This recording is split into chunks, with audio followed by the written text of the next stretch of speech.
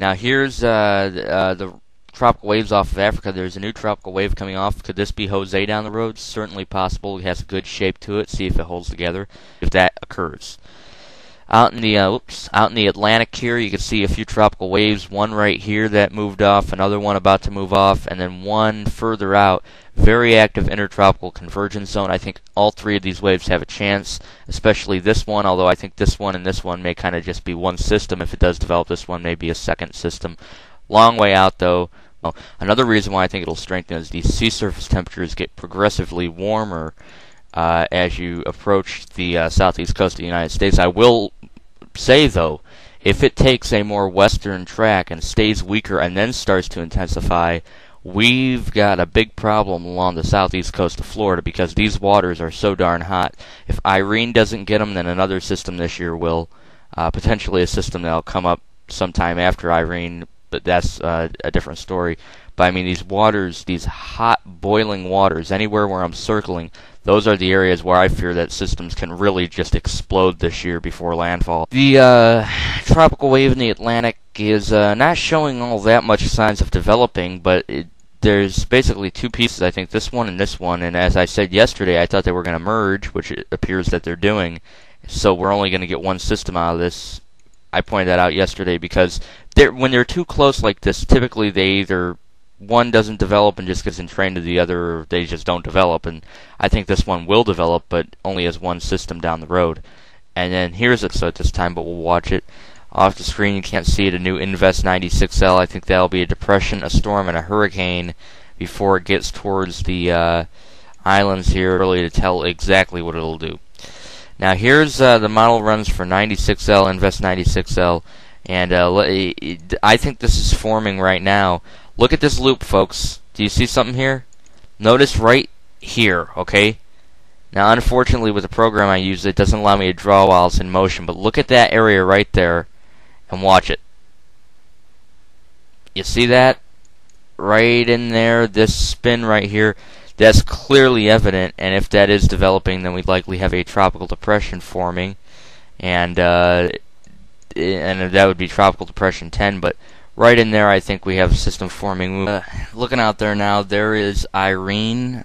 Strong tropical storm could still become a hurricane, although I'm starting to doubt it will. And if you looked at the latest loop, you will see a western movement, and you saw a bump north, and that should continue and then accelerate off into the North Atlantic, leaving behind, I think, a rebuilding ridge, which will push this system, Tropical Depression 10, back to the west after 120 hours. Still too early to say just what it will do, though. Tropical Depression 10, 5 p.m. first advisory, 14.3, 44.9, 35 miles an hour, so perched just below Tropical Storm. It should become Tropical Storm Jose, gusting to 45 miles an hour, northwest at 9,008. Now, everybody's been harping. I mean, this is the worst I've ever heard. Fishy, fishy, fishy, it's moving, it's going to be a fish. And I'm like, whoa. I wouldn't say that just yet. It still very well could. I mean, there's that northern track, but even on the northern track, it's still heading back west. That's because it has a ridge above it. See, the problem that I think we're seeing is that we've had this persistent East Coast trough in these past few hurricane seasons. So the setup with the ridge to the north and systems coming out of the deep tropics and turning west hasn't been the case. We saw Joyce die out back in 2000, but we saw Isaac go north. We saw Umberto go north because of a trough. We saw Fabian go north. So this general, the only real hurricanes you can compare this type of setup to is Andrew in 92, Isabel in 03, and Francis in 04. But we've seen many times where you'll see systems develop in this region here and just shoot back west-northwest. Strengthen slowly, but not all that much. But once it turns back west, boy, we could have some strengthening. Not like the Gulf, though. So, I mean, if you live along the East Coast, though, our system down here has plenty of warm water.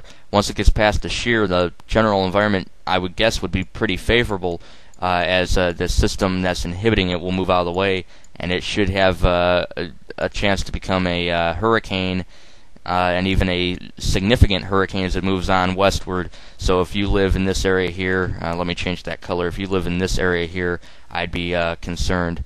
And just something to watch, because it should be somewhere between here and here, this box, within 5, 6, 7 days. So plenty of time to watch it over a week. And yeah, definitely you want to keep tabs on that. The I named storms retired this year, but does that mean J will be retired? We don't know yet. Right there, could this still be Jose? Right now, no way Jose, but it could certainly happen down the road. There is a spin. Who's going to win out? Is it going to be the shear killing the spin, or is the spin going to make it out? Something tells me the spin will make it out, but will it have time to recover? Well, one thing I did notice, back in 1933 and back in the 30s and 40s, you had a lot of storms start in this area here. Now, they could have started from further back, but once they got to this area here and they turned back west, I've seen storms in the past that have gone from tropical depressions here to Category 4 hurricanes here.